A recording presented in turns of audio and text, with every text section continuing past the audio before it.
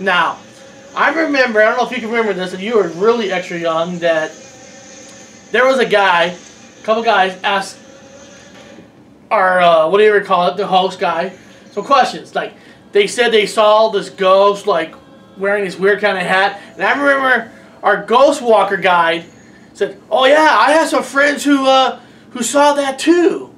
Now, you think that guy's just an actor? Well, the instructor guy, or the instructor guy. Well, yeah, I think he's just playing along with it. And I remembered I was trying to look out for it too, because it's fun. It's fun to believe in it when you're with you know, that setting with all those people. It's fun, but yeah. And like I said, I remember anytime somebody asked me a question, you know, and this guy was pretending that he knows something about the ghost. So, but it was neat. There was fireworks going on that night. It felt like we were like in the middle of a civil war. And I remember he took us to the battlegrounds. He walked us to the battlegrounds. I remember one guy and our nephew said they thought they saw something. Okay? I didn't see nothing. All I saw was a bunch of fireflies floating around. But I wanted to see a ghost, but I never seen a ghost. So I for a moment thought I saw it too, but I think it's very possible it's just actually a person. Well, I think sometimes when you know, you kind of want to see a ghost so bad, and when somebody's looking at somewhere, you could kind of take a little shape and make something into that something that's not really there. Yeah. Or maybe you really did see something. I don't know. There's so many ways our brain tricks us in this situation. It does. So you know. So, and then a second time, we're living in Seattle, Washington now. We went on another ghost walk. You're much older this time, and I remember the guy taking us ghost walk, took us on parts of Little Underground, telling us stories about famous people who fell off a hotel room, hit the ground, and there's supposed to be a ghost walking around.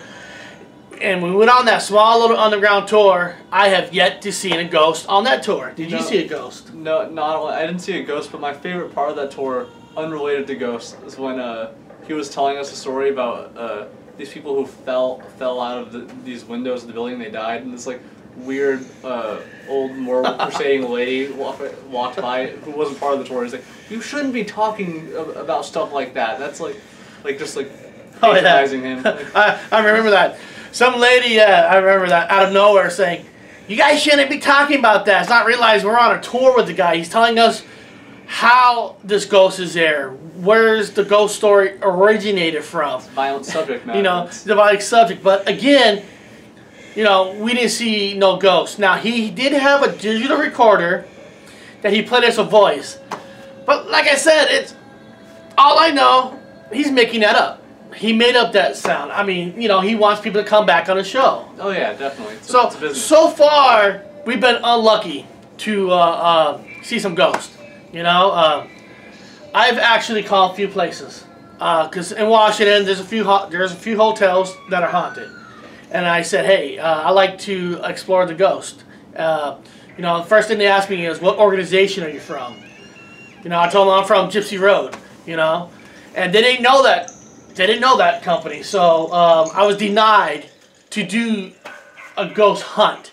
Now, isn't it weird now that a place who says they're haunted and a regular Joe cannot just say, I want to do a ghost hunt?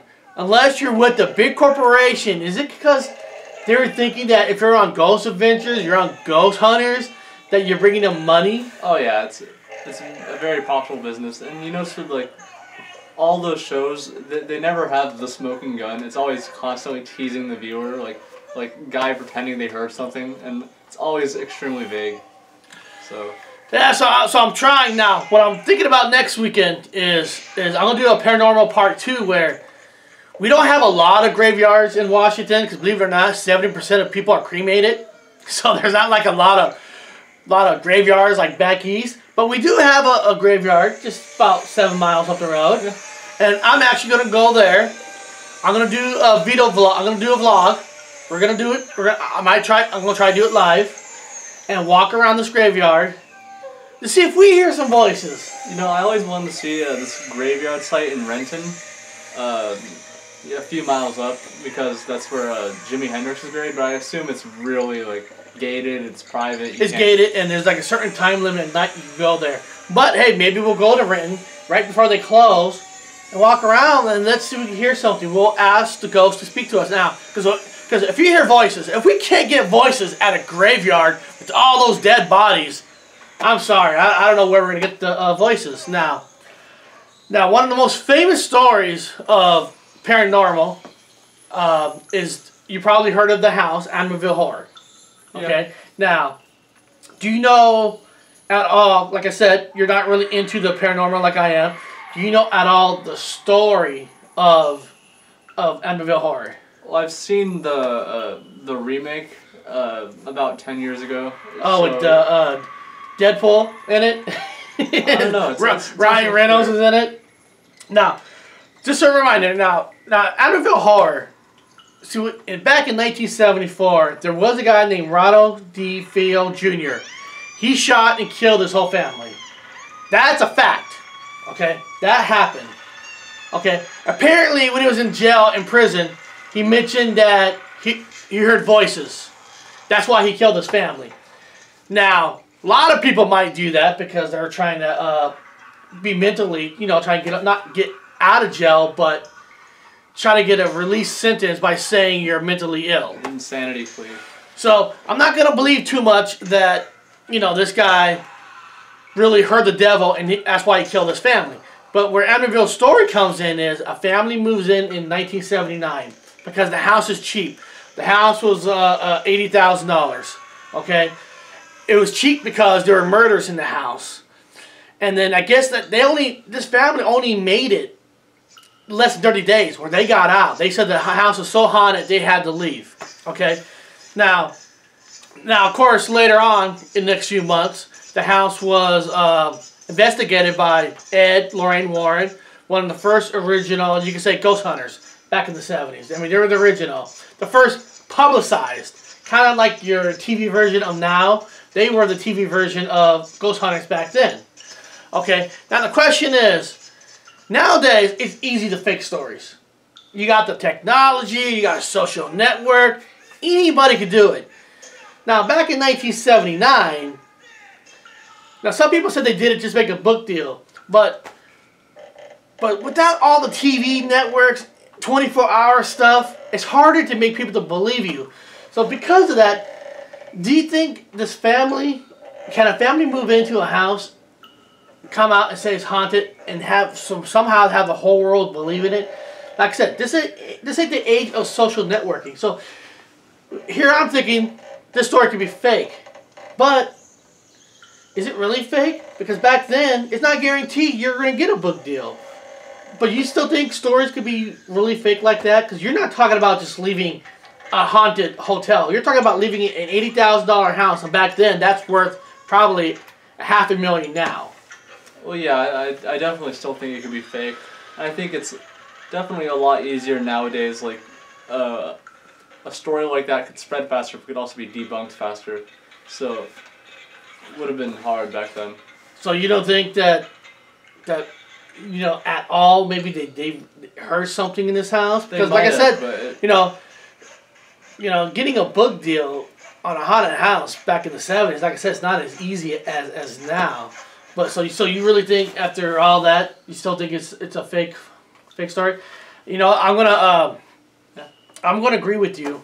The reason I'm gonna agree with them, even though Ed and Lorraine Warren, the original ghost hunters, says this is the most scariest haunted house there is in the world. If this house is really that haunted, what about all the other families who are living there since the original family of Luntz left there? I have not ever heard another story of ghosts that came out of that house since they left. No, it was only after them. And that same house that they bought for $80,000 in 2016, that house hit the market for $880,000. Isn't that weird? So, now, I'm going to go with one more story. Okay? Let's talk about Annabelle. The famous Annabelle. Okay, now, okay. Now, there's two movies about Annabelle. there's the original movie Annabelle, and there's one we just saw at the movie theater just this last year. That one is totally made up from the original Annabelle story. So the one we saw with the little girls out there in the farmhouse, that one's supposed to be totally fake. The other one, Annabelle, is supposed to be a real doll that's possessed by the demons. Or it's supposed to be like possessed. It took over the doll. Okay? Now this Annabelle doll right now is actually in the Warrens. Ed Warren has a house. Okay? In their basement, they actually have a museum. They have like stuff in their museum that they have taken from cases that are supposed to be haunted. They're supposed to be this. So in this museum, they actually have the real Raggedy Ann Annabelle doll. Okay, that's supposed to be possessed. Now, since you don't believe in ghosts, do you believe that? I don't know if you believe in heaven or hell. Now, this is not supposed to be a ghost. This is supposed to be possessed by the devil. Okay? Yeah. So, by possession of the devil, do you think there could be any truth to this doll being possessed? There's so much you have to concede to believe that. No. Like, I don't... especially what happened in the movie alone, but, like, even the original story, no. Not an ounce of truth. Now, apparently, I don't know if you guys know this story. In the museum where they have the doll, alright? Apparently they tell you not to touch anything, not to, like, make fun of something, because the ghost might attach to you.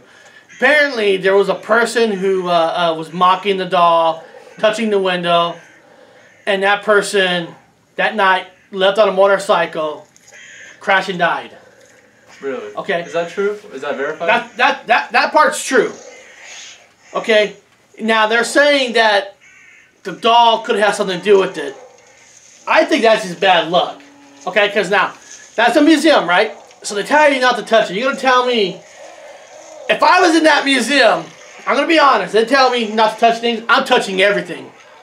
I'm touching it all. Okay, I'm not saying you're going to touch everything, but you're going to tell me everybody goes through this museum, not everybody did not touch something? I'm sure people are sneaking their fingers on it just to be rebellious. Yeah. Like, that's how people are. So if this thing is really possessed, if this thing is so evil in this museum, why would they have people come down to the museum? If I feel that this stuff, say this movie 12 Monkeys is possessed. This DVD is possessed. I know it's possessed, and I put it away because I don't want nobody to get possessed. If I know it's possessed, why would I have people go down my museum to have a chance where this 12 monkeys could get on you, haunt you, and hurt you? Well, also, what is it contained in? Like a really strong glass? Like, there's like a glass kind of shape of like a small little coffin, and that's where, you know, the Annabelle doll is behind this glass. So it's behind this glass, and the Annabelle doll just sits there, and it says, you know, don't touch. It's strong enough to keep the devil out. That glass, like, there's not gonna be cracks from the inside. It knows it's, like, you know, barricaded, so it's. And apparently they have a priest that does some of these tours, and they supposedly blessed it. Now that's another question. Now, see, there's so much you have to concede to believe all of that. Like, you have to believe in that whole, you know, religious idea of, like, demons and all. And now, the devil. You actually bringing up the next question.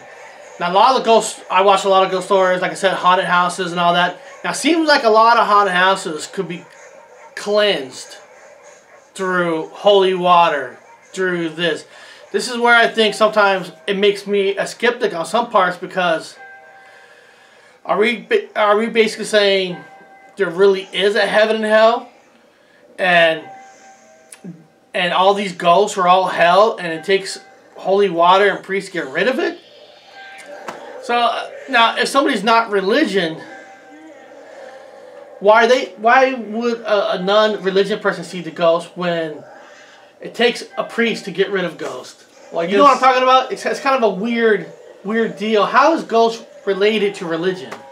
I I don't know. It adds a different dimension to influence and make people believe it. I guess like it's all an idea of packaging and selling the idea. You know, it makes people more paranoid. It makes them want to believe it more. And like I said, guys, we're not trying to debunk all these stories because I have yet to see a ghost. Like I said, I'm trying. I have emailed shows saying, hey, I'd like to be a guest appearance on one of your shows. I want to see if these ghosts are for real. So, like I said, I'm going to put money where my mouth is, okay? I'm going to try to do it next weekend. I'm going to look up the times because we're going to have to kind of like sneak our camera in to Ghost of the Hunt because you're not supposed to, you know what I mean? So, I'm going to have to try to slide it in and maybe I'll do a live show on ourselves just to see.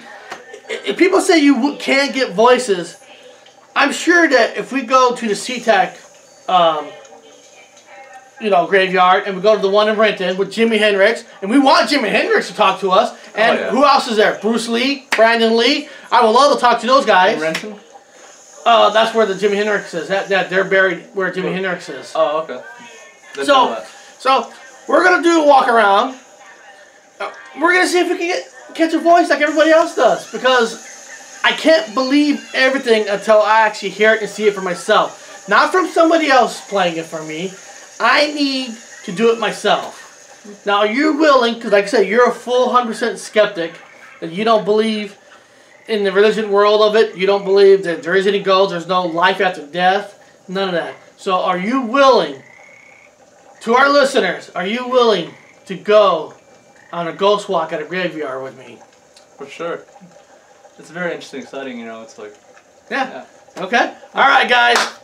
That's it for the Gypsy Road Paranormal Fact or Fiction, alright? We're going to do a part 2. We're going to do a ghost walk. We're going to try to see for ourselves if we catch something. If we don't catch something at SeaTac, then we're going to go to the Renton one. And you know what? And if we do get some voices, my father is buried at a military graveyard up the road. Now, if you don't think you can get some voices out of a military grave, then I think everything's debunked. So we're gonna take this challenge. We're gonna take this challenge for you guys. You leave us comments, subscribe to us, join us. Next Saturday, we're going on a ghost walk. All right, guys, have a good day.